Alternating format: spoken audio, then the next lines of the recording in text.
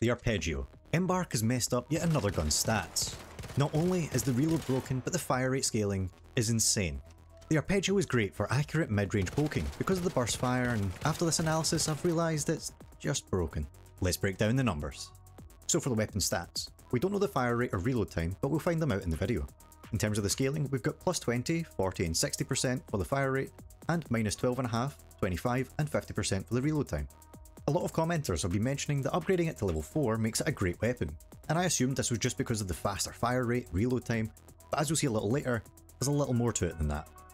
The other important weapon stats is that the ammo is medium, which gives it the arc penetration of moderate, the damage is 9.5, the agility is 57, and the damage per repair is 10,500.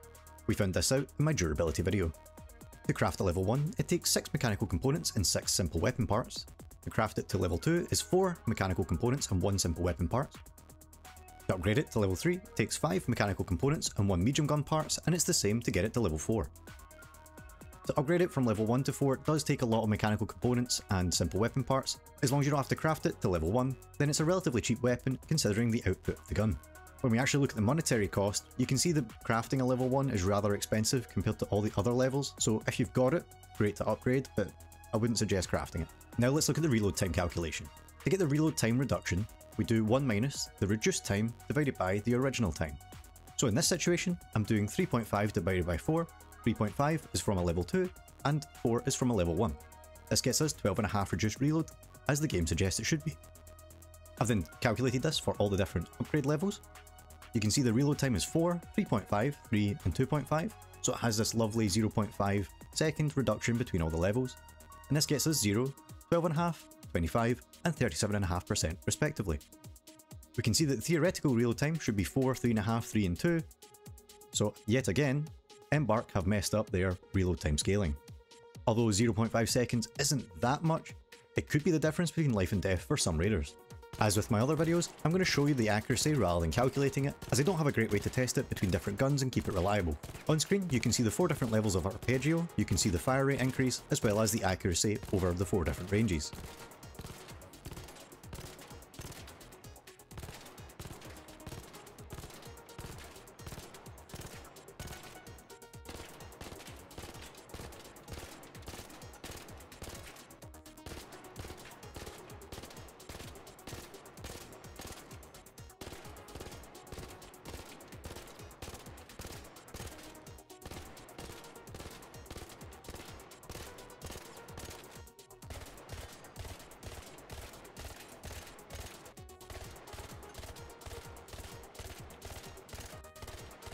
One thing that I'm noticing when I'm watching the accuracy test is that as you increase this fire rate, the bloom becomes a real problem above the 20 meter mark.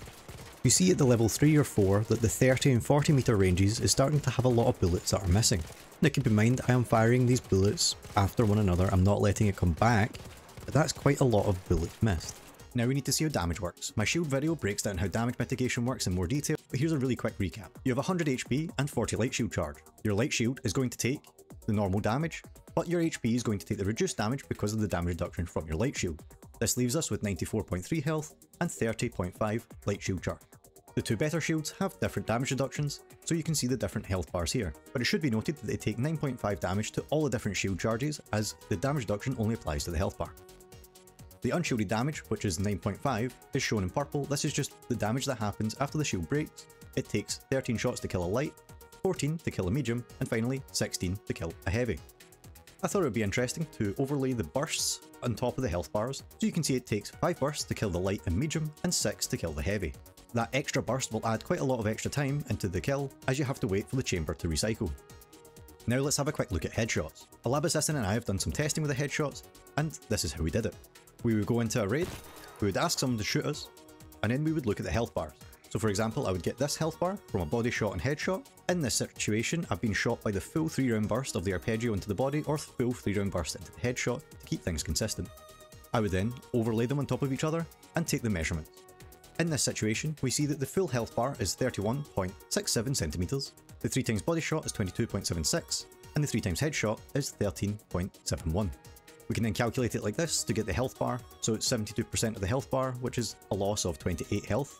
We can divide that by 3, since it's 3 shots, to get the 9.5 health lost per bullet. I can then do the same for the 3 times headshot, giving us 19 HP lost per bullet.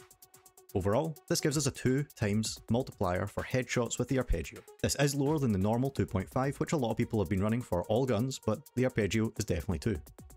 For the headshot damage calculation, we do the headshot damage is equal to the raw damage times the headshot multiplier times 1 minus the damage reduction.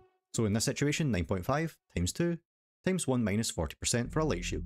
19 times 0.6 gets us 11.4 damage. It should be noted, because this is all multiplication, it doesn't matter the order that this happens in. I've had some commenters saying that you're doing it the wrong way round, but it doesn't matter because it's all multiplication, they can all happen in any order. When we apply this to the health bar, we can see that that's 9.5 damage to the light shield. It's always the base damage, not the headshot damage that goes to the shields, and 11.4 damage that goes to the health bar, as it's been reduced by that 0.4 damage reduction.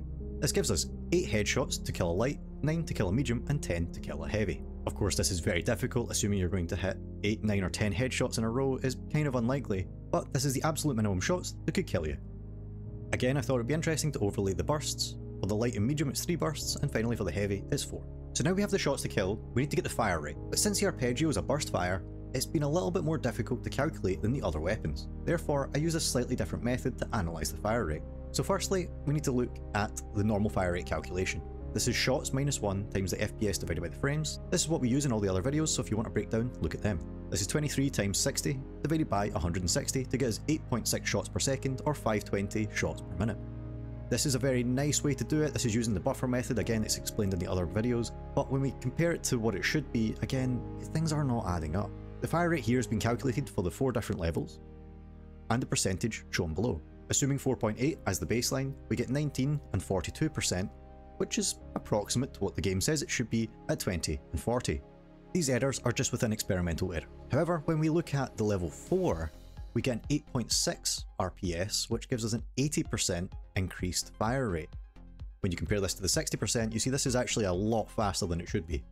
I then thought, how does this actually work? Why is this happening? So I wanted to delve deeper into how the burst actually works. So first off, I wanted to show you how I was thinking about it. I'm going to be using the level 4 for all the examples here, just to keep it easy. On the left, you see the magazine start, and in the 3 bullets after that.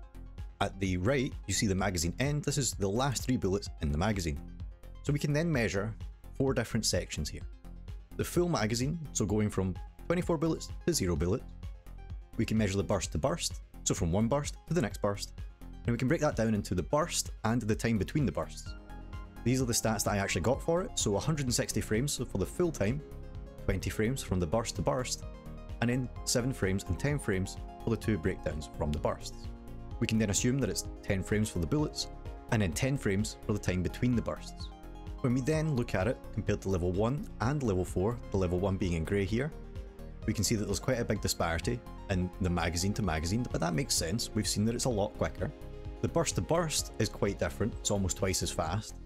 But then when we look at it, we see that it's 10 frames for the burst itself, so the burst is not changing time, it's the time between the bursts that is shorter. This does make sense, as you're not really assuming that the burst is going to be quicker, just the rechambering of the gun. So having 18 less frames is giving us an 80% increase in fire rate. Interesting. So when we look at it in a table, on the left hand side we've got the theoretical fire rate increase, so this is how much faster the fire rate should be. The rest of the table is slightly different, it's the reduction in number of frames, but we'll come to that in a minute. So for the reduction in frames between the full magazine and the burst to burst, you can see that they're relatively similar. When we look at the burst itself, 0%, as we said, it's not been changing. But when we look at the frame reduction for the between burst, 0, -21, -43 and -64, they look really close to the theoretical fire rate percent increase. Perhaps someone at Embark has assumed that they would be the same thing, but as we'll see, the increase in fire rate is not equal to the reduction in time. So to convert between the frames and the time, we use this equation here. It's slightly more complex than usual, but don't worry, I'll walk us through it. We've got F equals G0 over T0, G0 being the number of frames between the bursts, and T0 being the number of frames it takes to empty the entire magazine. We do 28 times 8 minus 1 over the 286 frames. For the X, it's G0 minus G over G0. G is the between burst frames for the next level. So in this case, I'm going to be looking at level 4, but you could do this for level 2 or 3. This gets us 0.685 and 0.643. We then sub it into the equations below, which can get us the actual fire rate and then fire rate as a percentage. When we sub all the numbers in, we end up getting 79%. This lines up with exactly what we're seeing. We can then use this equation, sub in some numbers, and we can find out for a 7.5 RPS, like the game says it should be, the burst to burst time should be 12.7 frames instead of the 10 that we see. So right now, before it gets nerfed, if it's going to get nerfed, I would suggest upgrading your arpeggios to level 4 and blast away. Yet again, Embark do not understand how scaling works in terms of their reload speed or fire rate, unless this is intentional, but I really don't think it is.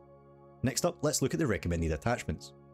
We've got the muzzle brake 1, which gives us a 15% reduced vertical and horizontal recoil. The reason I think this is really important is if you're at slightly further ranges, there's a good chance that one of your bullets is going to go over the head of your opponent, or because of the horizontal, it'll go off to the side. I don't think you overly need the compensator, which is what I would normally suggest. Just because you're going to be firing at range, you're going to let your bloom come back to normal, because you're not going to be firing it in massive bursts. You're just going to be firing it a burst and then wait, a burst and then wait. And then because of this playstyle, I think the stable stock is a pretty good attachment as well. The 20% reduced recoil recovery time means you can get back on your target quicker, and the 20% reduced dispersion recovery time means you can sit there and get a proper bloom without having to wait forever. So you fire, let it come back down, fire again. This will increase your time to kill a little bit, but we're assuming that this is at range, so you don't need the fastest time to kill here. Now let's look at the accuracy to kill. Without a magazine, you're between 54% and 67% for the 3 different shields. You can add an extended magazine so that you get a 46% against a light shield or 50% against a medium. This therefore means you can 1v2 relatively consistently at these lower levels. For an extended 2 and 3, I don't think the investment is that worth it because the Arpeggio already has such a big mag, so it's just not worth it. The only time it might be worth it is if you're constantly going against heavy shields and you really want to be able to 1v2, but if you're trying to 1v2 heavy shields, they're probably going to kill you. My recommendation is putting on an extended mag 1 if you want to try 1v2, or just run it with no mag to keep it cheaper. For the time to kill, I'm going to assume you're going to kill the person by hitting all of your shots in a row. The calculation is shots to kill -1 divided by the shots per second. So from the top left, we've got a level 1 against a light shield, all the way to the bottom right, a level 4 versus a heavy shield. The fastest time to kill here is 1.4 seconds. In terms of the headshots, we've got 1.5 up in the top left and 1.0 down in the bottom right. The fastest here is 0.8 seconds, but of course hitting 8 headshots back to back is a little bit difficult. It does therefore show you that the fastest time to kill is somewhere between 0.8 and 1.4 seconds, supposing that you hit all of your shots and some headshots in between. Now let's look at the mathematically tested leaderboard. So we can see the Arpeggio fits in at number 3, knocking the Stitcher back to 4, and the Berletta and the Rattler further back and behind. The Kettle is still number 1, and the Venator is in number 2. Interestingly, the Arpeggio is actually quite close to the Venator, despite it being only an uncommon weapon, but it does make sense that it's able to beat out the Stitcher. I was quite surprised at the time to kill here, because it is an assault rifle so you can engage at these longer ranges, but even up close you're going to be able to take down a Venator or a Stitcher without too much problems, supposing your accuracy is not too bad. In terms of the mathematically tested big leaderboard, we can see that the time to kill is at number 3, the magazine percent to hit is now at number 4 because it's got the biggest magazine, decent damage, it's just all round pretty good if you want to try 1v2.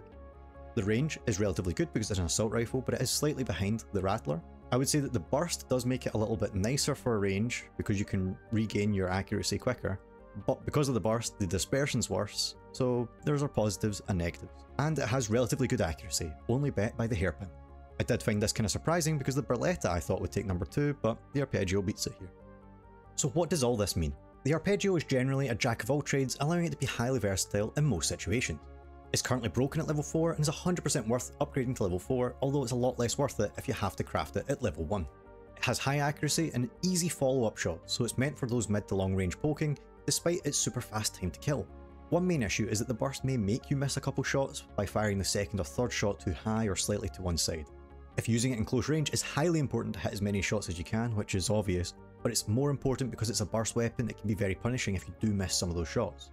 But if you can hit all of your shots, the 1.4 second time to kill is amazing, even beating some of the best close range weapons in the game. Supposing you can't hit all of your shots, you do have the massive magazine, which makes long range poking even better, and the close range combat even easier and more consistent.